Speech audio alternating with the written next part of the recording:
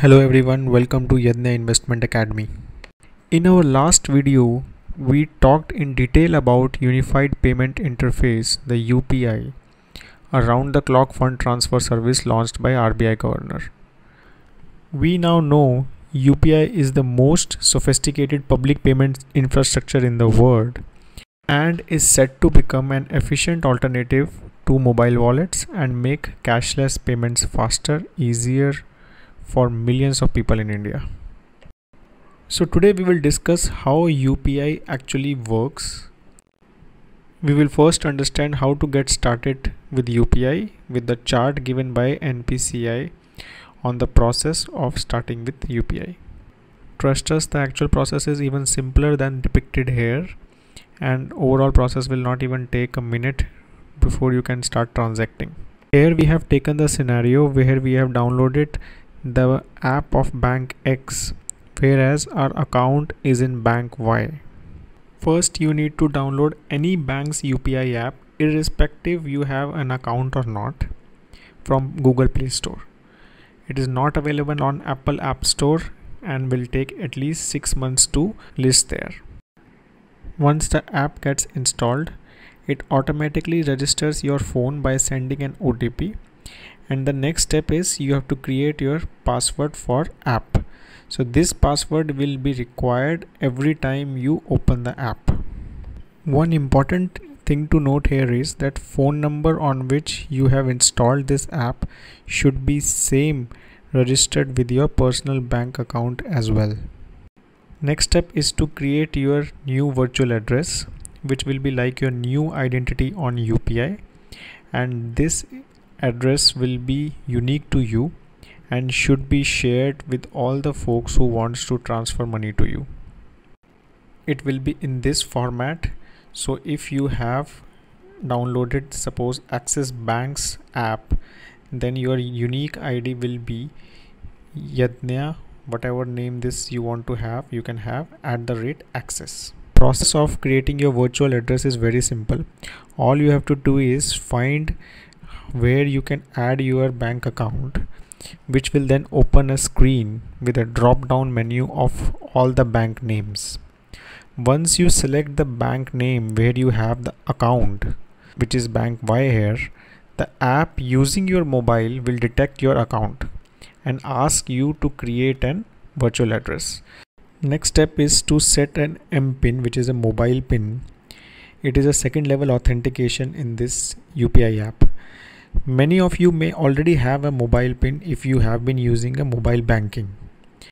If not, then you will have to initiate a send money transaction and then it will prompt you to set up the new MPIN.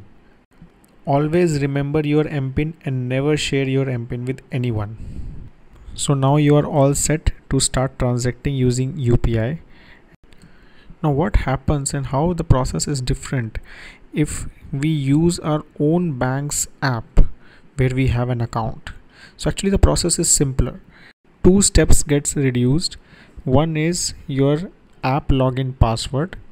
Now you can use your own MPIN as your app login password as well. So you don't have to remember 2 passwords.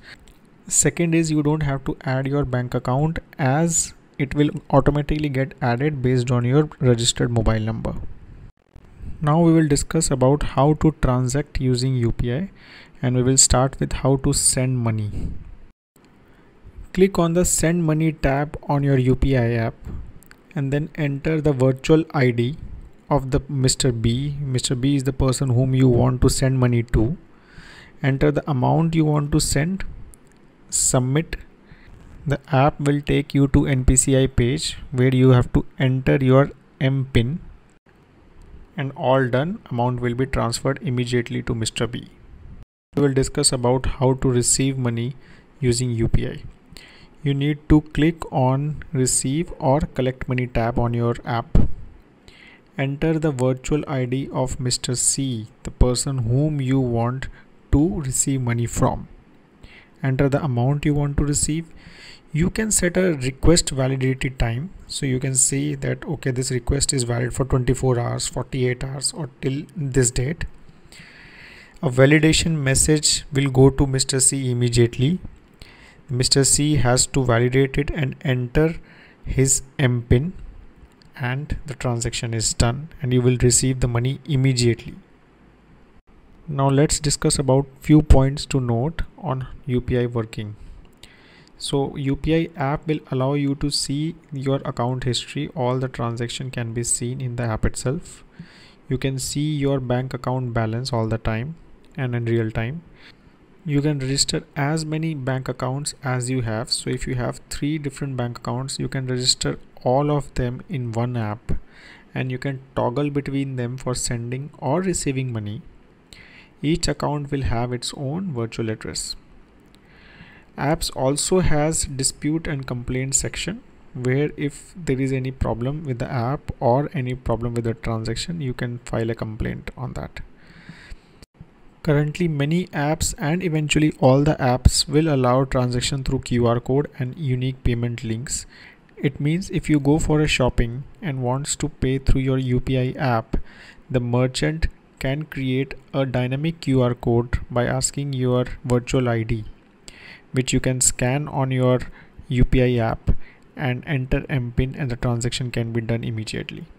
Similarly, if you are doing an online e-commerce transaction, you can select the UPI option, and e-commerce website will create a unique payment link which will take you to your UPI app, where you just have to enter your MPIN and your transaction will be done immediately.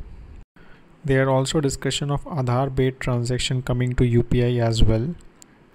It will even eliminate the need of entering the MPIN. What you just need is a Aadhaar based biometric phone. So we have come to the end of our video. This is all about how UPI works. If you have any question, please do write in the comment section below, and also let us know the suggestions for upcoming videos. Have an awesome time ahead.